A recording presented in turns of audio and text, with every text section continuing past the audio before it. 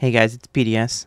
So as you guys know, I'm a huge hero fan, and I just wanted to make this video to show you guys some hero cards I think they can get in Duel Links and what can make them top tier. Alright boys, so starting us off is Destiny Hero Dystopia. It is a level 8 warrior. It requires 2 Destiny Hero monsters.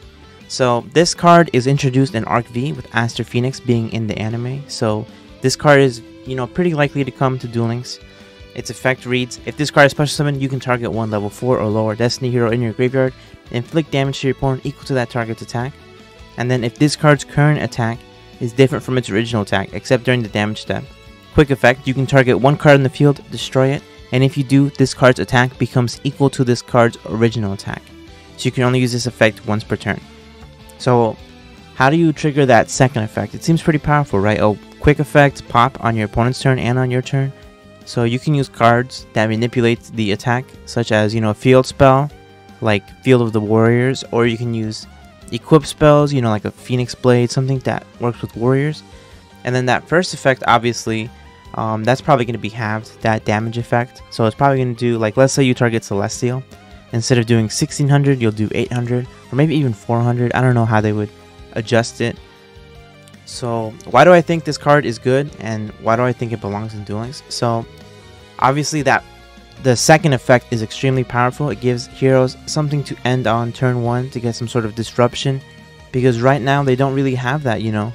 They're relying on generic staple cards such as the like Book of Moon, or even like Cosmic Cyclone, something like that, something along those lines, to try and get some interaction on your opponent's turn, because all you can really do is use increase and summon Vion. So that's not really accomplishing much. So this monster allows you to have some interaction on your opponent's turn, and it's also pretty powerful. 2800 attack is nothing to laugh at. So yeah, so this card is extremely good.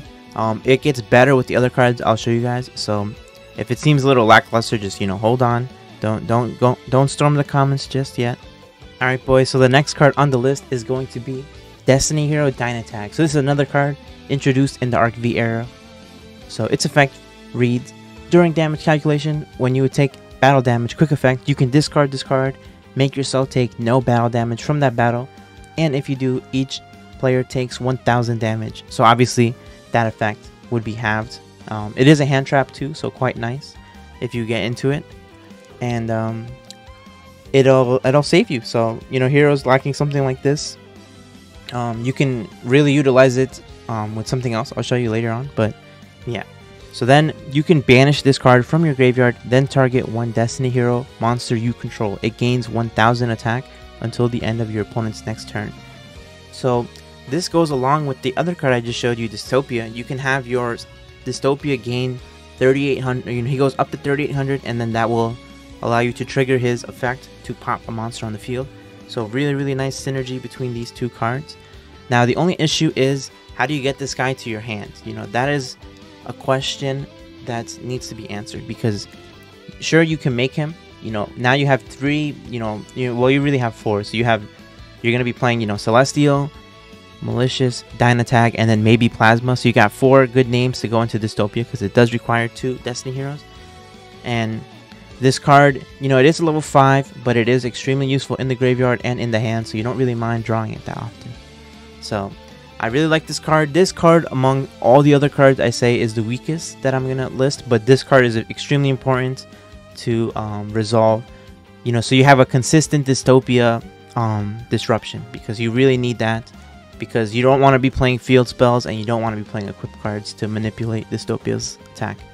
So the one thing I will note about this card is that, it is extremely nice with Dystopia. The only issue is that it doesn't restrict you hard into like heroes. So I can totally see other decks just abusing this card, like a Kiteroid kind of card. So but it is not really as good as Kiteroid. Maybe it's actually more similar to Karibo, and since Karibo isn't really hit, I don't think this card would be adjusted on any like forbidden and limited list. But how people are, it's just something that I wanted to note, because I just noticed it, so I was like, oh hey, maybe that could be something. So yeah, let's go on to the next card. Alright, so the next card is going to be Elemental Hero Shadow Mist. I know a lot of people have been waiting for this card. So its effect reads, if this card is special summoned, you can add one change quick play spell card from your deck to your hand. So that's right, boys, you finally have a way to search Yugioh change. I know you guys have been really wanting to have a card to get to that, so now you finally have it. So how do you trigger that effect? You get to use cards like you get to use cards like Solid Soldier, and even Powerful Rebirth when it's in the graveyard. So you have a lot of ways to, just examples. Goblinberg, that's another card that works with this. But of course, if you use Goblinberg, that's gonna make Stratos miss the timing. So you gotta pick and choose carefully. And then, if this card is sent to your graveyard, you can add one hero monster from your deck to your hand, except Elemental Hero Shadow Mist. And you can only use one effect of Shadow Mist per turn, and only once that turn. So that means if you use one effect, you can't use the other. So that's the little balance here. So this card, you don't really, as much as I like the special summon effect, you primarily use it as a monster to send off of Vion. So when you use Vion, you can send Shadow Mist, and then Shadow Mist will get you a card to your hand. So that is really strong, because that makes Vion a +2. So that means you get 2 cards out of Vion. So Vion sends Shadow Mist, you get a card, and then you banish Shadow Mist with Vion to get Polymerization. So that gives you 2 cards. So that makes your Polymerization play, way less minus in card advantage. So I really like that. And Shadow Mist can actually search for any hero monster. So that includes the card I just showed you, Dynatag. So now you have a consistent way of getting Dynatag to your hand and to use Dystopia's pop effect. And of course, this monster can be used in other hero strategies. So if you have a more masked hero focused build, you can do that. If you want to add Plasma, you can do that too. There's a lot of things you can do with this card, and I really like it. One of my favorite cards. I'm really hoping we get it eventually. And yeah, let's move on to the next card. So the next card I wanted to show you is Elemental Hero Liquid Soldier. This is another semi-recent card. So its effect reads, when this is normal summon, you can target one level 4 or lower hero monster in your graveyard, except Liquid Soldier, special summon it. So this card will let you trigger Shadow Mist, the one I just showed you. Of course, Shadow Mist is once per turn, so you can't, send it to the graveyard and then summon Liquid, special summon it, get match change. But it is a way to get some follow-up, so that's something heroes lack.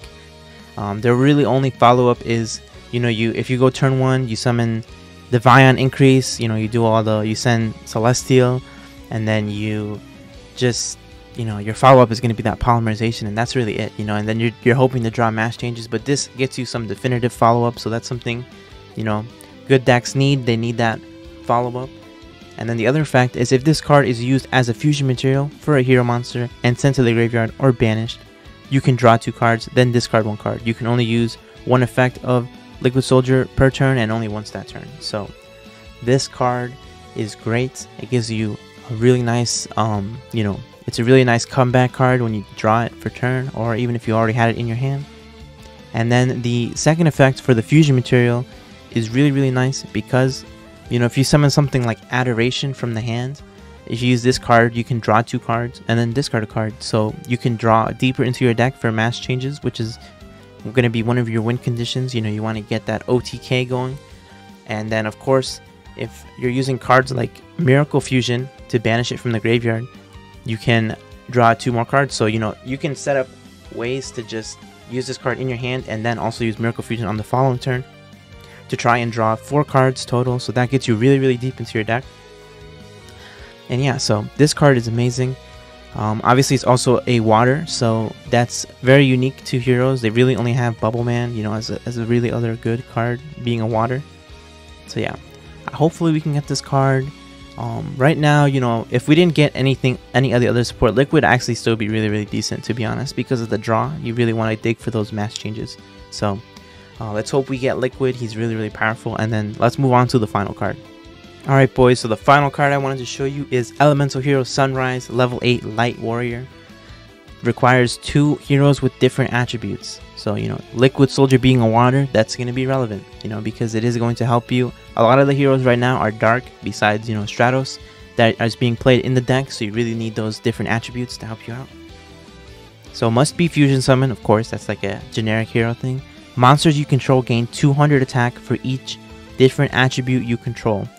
So what does that mean? So if I have Sunrise and I have Stratos on the field, that means all my hero monsters gain 400 automatically. So that's a continuous effect. And if I have just Sunrise by himself, he gives himself 200 attack. So he's always 2700. So the 2500, it's a scam. It's a lie. I'm sorry, guys. It's actually 2700. So that effect is really nice because it ties in to the first guy I showed you, Dystopia. Because as you guys know, when his attack is different than what it originally is, he can destroy a card. So if you have both of these guys out, you can get a pop with Dystopia. So it is really, really nice because he'll, all of your hero monsters are going to gain 400 if you have Dystopia and Sunrise out. So they have a lot of synergy together. So I really like that about Sunrise. But that's not even the best part about him. So if this card is special summoned, so that means when you fuse for it, so usually you can do something like Vion, send Shadow Mist. Shadow Mist adds the liquid to your hand. Then Vion banishes Shadow Mist. You get the Poly. And then you use Poly and you fuse Vion with liquid. So with one card you have Sunrise. So when Sunrise is summoned, you can add one Miracle Fusion from your deck to your hand.